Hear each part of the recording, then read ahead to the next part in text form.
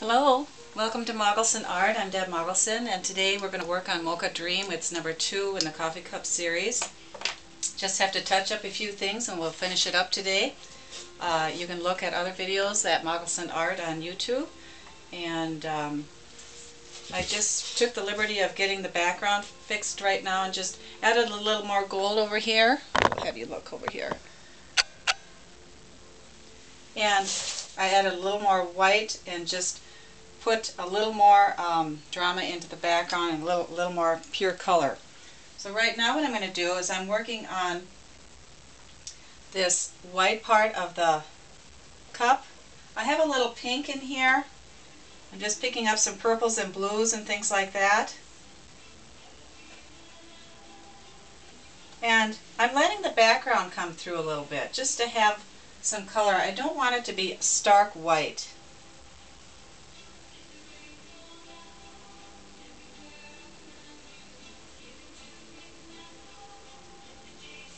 Fix up this handle a little bit. I had to go a little bit darker in the background just because of this white, but white can be very powerful color and very stark to me, just like black can be. Just a few things to do and then we'll finish this up. I'll go on to the next one. Adding more color down here. I'm actually picking up the background a little bit, which is kind of fun. With acrylics you have to work a little faster. Golden has those open acrylics right now that stay wet longer and they're easier to work with, but I find that if I stay with one color too much and get all tight, I lose the spontaneity of the painting process. So I like to keep it a little bit spontaneous and freer. Just add a little bit of manganese blue here. I'm not going to get into the white, but I just want to put a wash over this. Purple is coming through. I'm going to use a little Katsura blue on this end. Tighten up that edge. Just to have some dark. I want to play against the dark and the light again, like I did before. Don't want to have it look too solid. See, and I'm having that compost blue come through, and that's really a lot of fun. But I'm just going to have some fun here and drop some color in. This is Katsura blue. I don't really need to do too much with my background. I like that down here with the checkerboard. I'm using Katsura blue down right here for the handle because it's going to be darker. And just shape up this mug a little bit. Okay? I'm going to go with a round brush. Katsura blue again. And I'm just going to add a little detail right in here because I want this dark in here, especially against the white. I'm worried about the shape too much.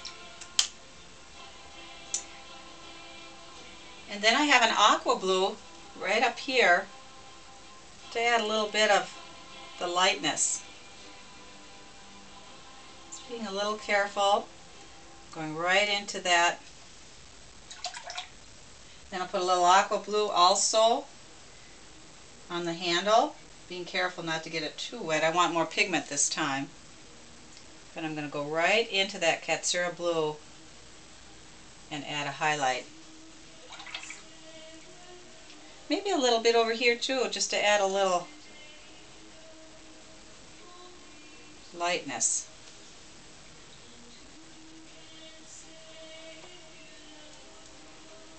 This will just mix right in with that Katsura blue.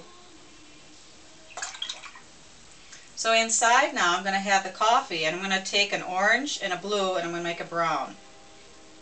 Because this is a mocha, but I don't want to get too muddy. I want to keep it warm. So I've got a lot of orange in here.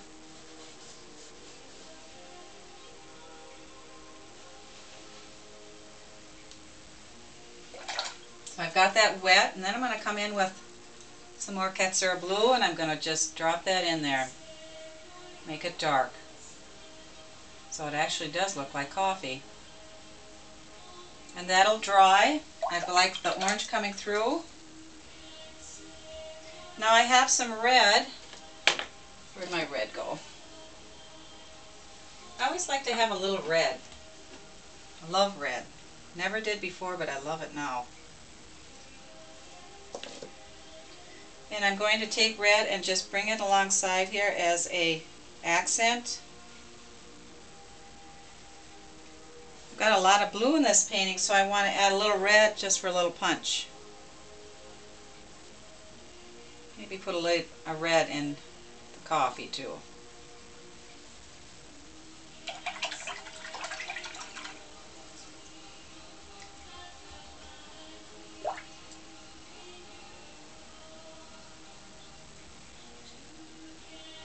I'm taking red really with a lot of water in it now for the steam, and I'm going to mix it in with a little bit of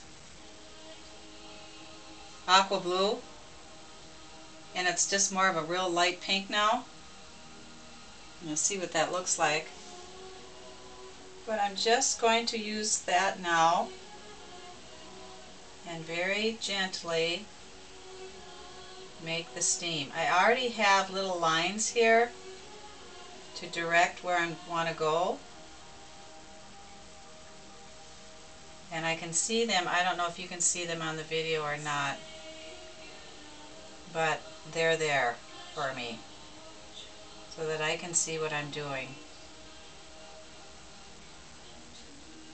And there you go. I'm all done. I'll varnish it, put 4 coats of varnish on there. I won't frame it, I'll paint the sides black, and it'll be ready to sell. See you later. Keep painting.